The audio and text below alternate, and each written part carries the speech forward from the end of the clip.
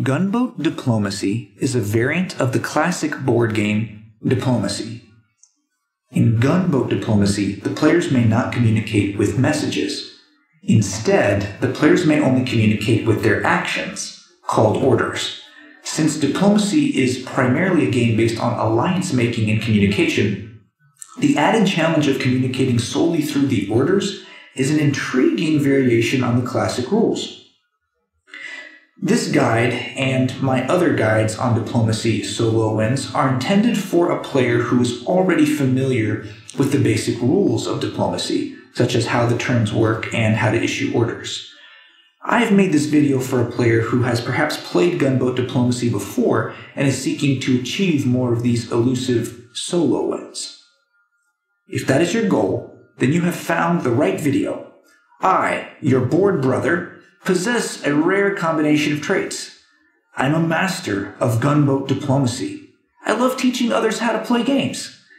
And I have the motivation to publish my teachings in this video. You can read more about me on my website, brotherboard.com. In order to help inexperienced players improve their chances of getting a solo win in Gunboat Diplomacy games, I have created a series of cheat sheets that offer quick summaries of the strategic goals that are usually necessary to achieve a solo win for each of the 7 powers. These cheat sheets are short. They're about 1 page printed out, and do not discuss tactical minutiae, such as what order you should take centers or how to form alliances, and they are not about playing for draws. These cheat sheets are simply intended to help a new player understand basic strategic information that is necessary to get a solo win in Gunboat Diplomacy, and I have made a written guide for each of the 7 powers. With that background in mind, let me explain some general concepts that underpin all guides for getting solo wins in Gunboat Diplomacy, together with helpful maps to illustrate.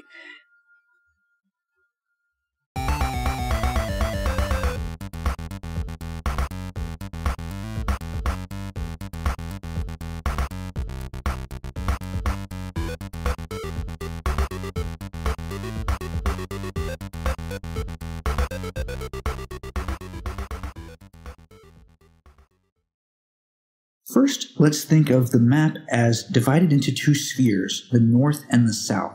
These 2 sides are defined as being spaced out between this no man's land, and I'll explain the meaning of the 2 sides momentarily. But on the quote-unquote northern side of the map, we find Iberia, the French home centers, England, the Low Countries, Germany, Scandinavia, and St. Petersburg. And on the south side of the map, we find the other 3 Russian home centers, the Turkish home centers, the Balkans neutrals, Austria, Italy, and Tunis.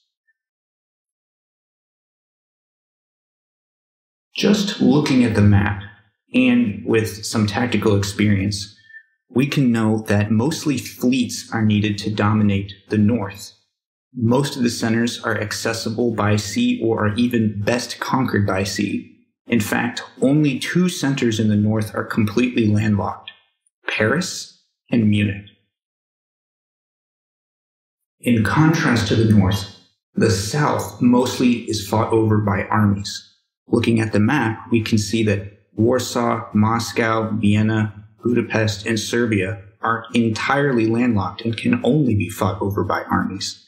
And even the other centers that have some coastal aspects, most of those are most easily fought over by armies. The French, English, and German home centers are located entirely in the north, and thus these powers are northern powers.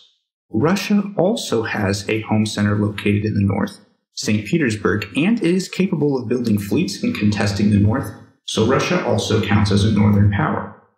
The southern powers are Italy, Austria, and Turkey, because of course all their home centers are located in the south, as well as Russia, since the majority of the Russian home centers are in the south. Of course, you ask, why 2 spheres? Well, once a power has conquered more than 50% of the centers in one of the 2 spheres, let's say 9 of the 17 centers, it is often easy, relatively speaking, for that power to continue on to conquer the rest of that sphere. However, a player needs 18 supply centers to attain a solo win, and there are only 17 centers per sphere. Reaching 18 supply centers requires a power to cross through one sphere into the other. This is relatively much more difficult than attaining the 17 supply centers in a single sphere, because there's a no man's land running through the middle of the map.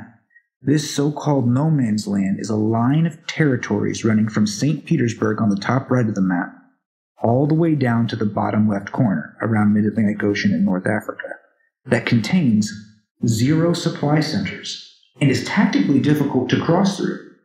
Furthermore, defending players hoping to stop the solo win can prevent intrusion into their sphere with as few as 13 units, and will likely have several turns to get into position, since the attacker, not the defenders, must cross no man's land. Because of this tactical quagmire in crossing the stalemate line, as some players put it, or conversely, the ease with which defending players can rally to prevent a solo win if the stalemate line has not been crossed. Most games of Gunboat Diplomacy, and virtually all the high-level games, hinge on whether or not a stalemate line is timely formed that protects the sphere of the defending players from the player attempting a solo win. In Gunboat Diplomacy, forget about the Western Triangle and Eastern Triangle concepts. Some players will insist that the 2 spheres or triangles in diplomacy are the Western Triangle, England, France, and Germany, and Eastern, Austria, Turkey, and Russia, with Italy straddling the middle and able to participate in either side. That sort of thinking makes sense in classic diplomacy, also called press diplomacy, where the players can speak to each other or communicate in written messages. But thinking this way will only confuse your strategy in gunboat diplomacy, where the players may not communicate in words. With all the authority I can muster as an expert gunboat diplomacy player dispensing my wisdom, I urge you to ignore the advice of players who insist on applying the Western versus Eastern theory in the gunboat diplomacy context. I think those players are mixing up 2 very different games, classic diplomacy and gunboat. I can elaborate. In press diplomacy, the players are able to organize all sorts of complicated alliance structures, tricky moves, unusual strategies, stalemate lines that are challenged to create. These things are impossible to coordinate in a wordless gunboat game. Gunboat diplomacy is not easier than classic diplomacy, but it is certainly simpler. The non-Russian powers are easily placed into 2 groups based on their solo win plans. England, France, and Germany all require each other's home centers to win, as you can see on these maps. They have roughly overlapping solo win plans. Turkey, Austria, and Italy, even more so, require each other's home centers to win, and have almost completely overlapping solo win plans. Russia is the oddball in gunboat diplomacy. Russia is both a northern and southern power, and will require significant conquests on both halves of the map in order to solo win. Do not overlook Russia's role as a northern power, even though Russia has only one home center there. Russia's ability to put fleets in the north from St. Petersburg makes Russia a part of the northern area of the board from the start of every match. Russia has 1 fleet there to start and can build an additional fleet on the first build in 1901. Typically, Russia remains a northern power unless and until Russia loses control of St. Petersburg. I'm not convinced by players who want to describe Italy as somehow a Western or a northern power. I mean, sure, Italy can harass France at the start and can reasonably take a few southern French centers with a persistent attack, but to truly morph into a Western or northern power, Italy must first destroy France in such a way as to continue onward to attack England and/or Germany. Pulling off that strategy in the gunboat rules is extremely difficult and therefore extremely rare. To me, that's just an exception. Italy is a southern power, even when the Italian player attempts to ignore Austria and Turkey by heading west. This is because Austria and Turkey cannot reciprocate and ignore Italy. Austria and Turkey are, without exception, counting on controlling all 3 Italian home centers in order to solo win. No other powers, not England, Germany, France, or Russia, require even a single Italian home center to have a viable path to a solo win. Indeed, it's rare or almost impossible for those powers to take Italian home centers in most matches. Because Italy is never fully safe from Austria or Turkey while either of those two remain viable powers, Italy cannot fully ignore the East, or that is to say the South, and decide to play as a northern power. In practice, experienced gunboat players understand this. In almost every game of gunboat diplomacy I play, Italy begins by attacking Turkey or Austria, or just remaining neutral for a few years to see what happens. In the rare games that Italy does not do this, one of those rival powers, Austria or Turkey, usually just attacks Italy anyways. For a southern power's victory, usually Munich or Marseille is key. First, let's talk about Munich. Of all the supply centers located in the north, Munich is the easiest to take and hold from the south. This is because a southern power can eventually line up enough armies behind Munich in no man's land as to make Munich very difficult to recapture from the north. Specifically, a southern power can place armies in Tyrolia, Bohemia, and Silesia to support hold Munich. This is not quite an unbreakable stalemate position, but this defense is usually enough to hold Munich. Furthermore, Munich is completely landlocked. Munich's inland position makes that center an obvious target for southern powers, who must build mostly armies in order to first dominate the south, and an obvious weak point for northern powers, who must build many fleets to dominate the north. Northern powers might not possess enough armies to defend or to retake Munich from a horde of southern armies. Next, let's talk about Marseille. Tactically speaking, Marseille is much harder to acquire from the south than Munich. The difficulty is that a northern power can defend Marseille with relative ease against an encroaching southern power. When a southern power sets up a fleet in Gulf of Lyon and another unit in Piedmont, any attack made by those units can be defended by an army at Burgundy or Gascony issuing a support hold on a unit defending Marseille. To overcome such a defense, a southern power must fight a lengthy and tactically difficult battle for control of the spaces west of Marseille, Spain, Mid-Atlantic Ocean, and Portugal.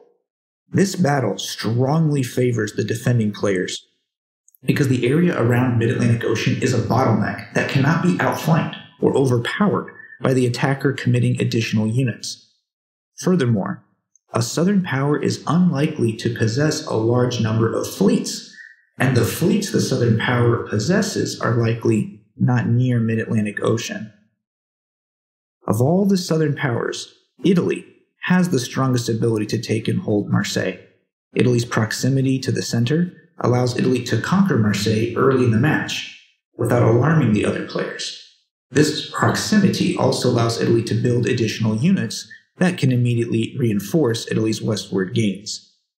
By contrast, Austria and Turkey start off far away from Marseille. This distance means that Turkey or Austria has usually conquered nearly the entire south well before lining up units for an attack on Marseille. Any alliance of players attempting to block an Austrian or Turkish solo win can easily foresee the attack on Marseille and will line up the small number of units needed to form a stalemate position. An Austrian conquest of Marseille is extremely rare because Austria almost always lacks the number of fleets and fleet placements needed to hold that position. Turkey has a bit of a better chance of conquering Marseille because Turkey can build and position fleets more easily, and Turkey sometimes conquers Marseille well before attempting the solo win if perhaps there is a Turkey-Russia alliance.